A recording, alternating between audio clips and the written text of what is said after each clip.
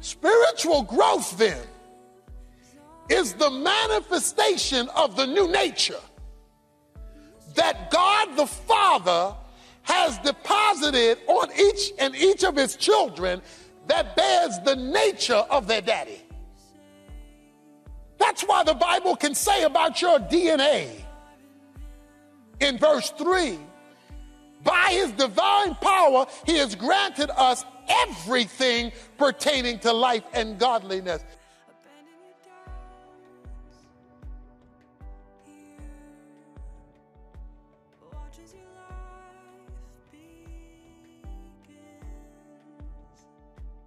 Everything you're ever supposed to be, you already have. It's already there. It's been coded on your nature.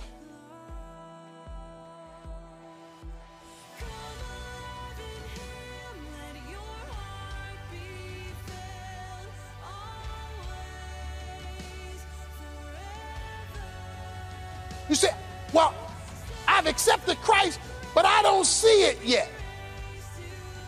That means there's no growth.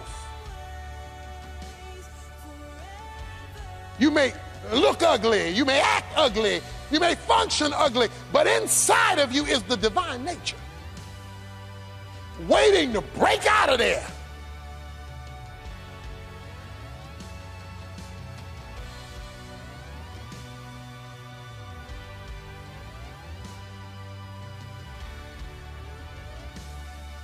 Your new life has been deposited within you.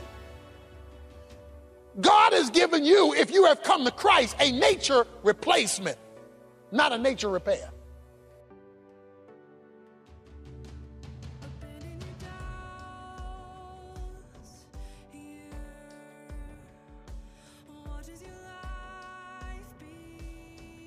He is not trying to fix the old you. The old you is unfixable. But what he has done is deposited within you a new nature, a divine nature. You just got to learn to walk. You got to learn to work it. You got to grow. And that is the flaw of the understanding that most people have about their salvation. They are trying to repair the unrepairable. The old you was unrepairable, so God had to replace it with a brand new divine nature. So you can understand, if you're still trying to fix the old you rather than grow the new you, you're working on the wrong thing.